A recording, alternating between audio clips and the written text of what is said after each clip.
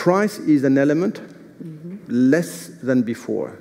What people want when they travel today, they want to be, and it's difficult definition, they want to be transformed, i.e., they want to remember of something happening to them when they've been getting into a new culture, new country, new geography.